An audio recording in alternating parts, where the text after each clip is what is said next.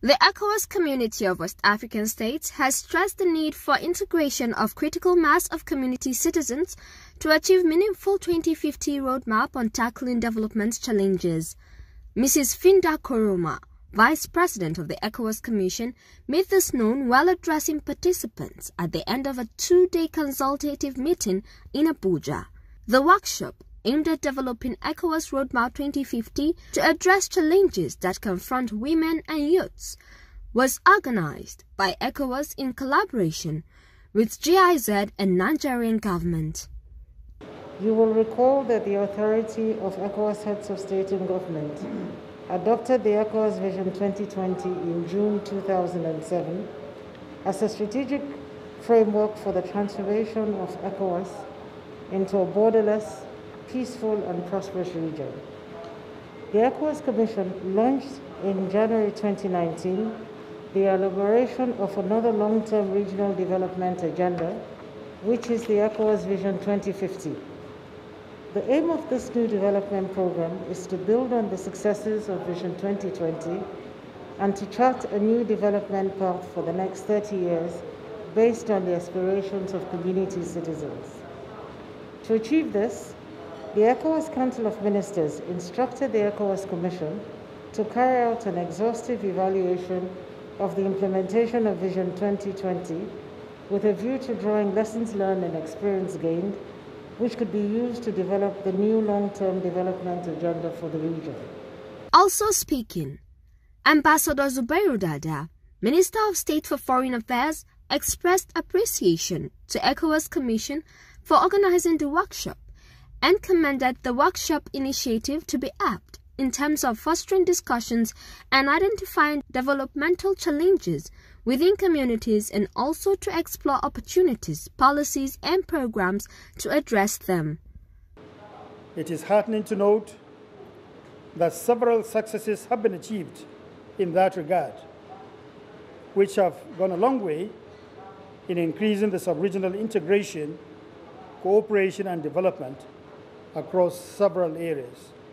The initiation and implementation of programs in the areas of roads construction, energy, telecommunications, and internet communication technology in the region have been commendable, and they need to be sustained and embedded in our Vision 2050.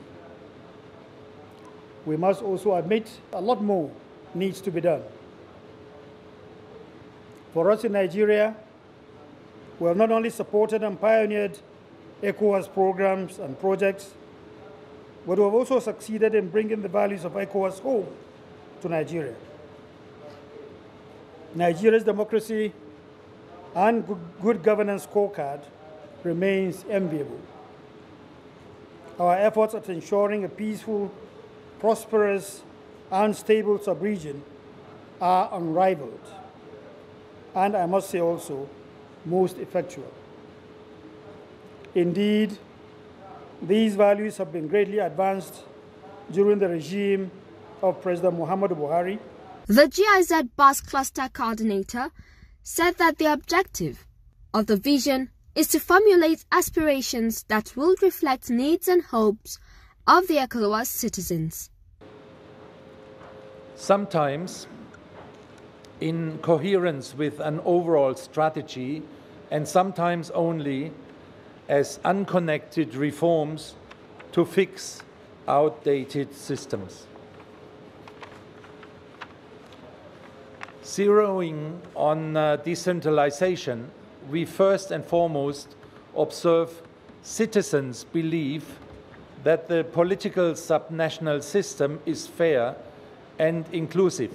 Second, better governance to develop their province, district, city, town, and village.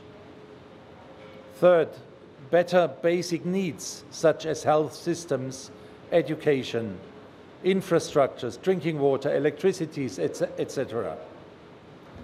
And fourth, we should ensure that decentralized stakeholders are part of strategic dialogue for a better articulation of their realities into overall strategies. To speak of an ECOWAS of the people, the peculiarities of all stakeholders must be taken into consideration.